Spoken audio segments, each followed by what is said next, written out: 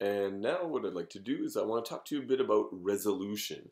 So I'm not going to go into the whole thing about all the math behind it, but I want to show you a couple of things. So first of all, I'm at Google Images right here, and I'm going to go for a sunset, and I even spelled it wrong, but it knew what I wanted. All right, now check this over here. See the under Tools.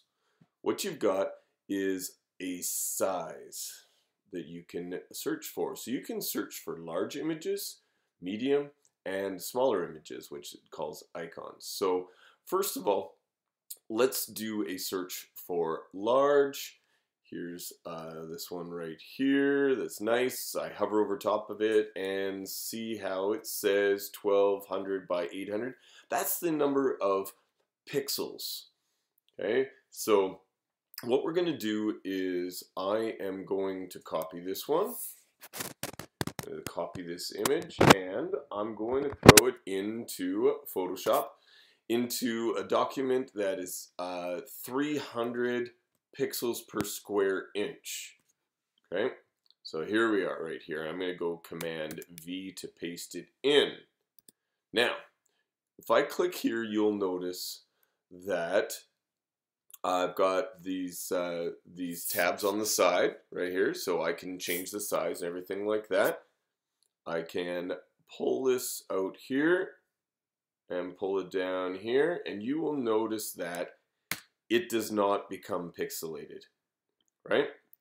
Now, let's do a search here for sunset again, and we're going to say icon. All right. And I'm going to pick this picture right here. It's 256 by 256.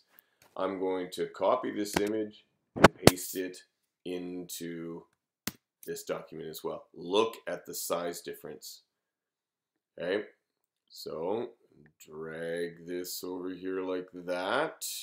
Now you'll notice actually that it's really pixelated right now. And the reason why is because this is just a preview. It will get better than this, but still it's not going to nearly be as good. See all the pixelation, right?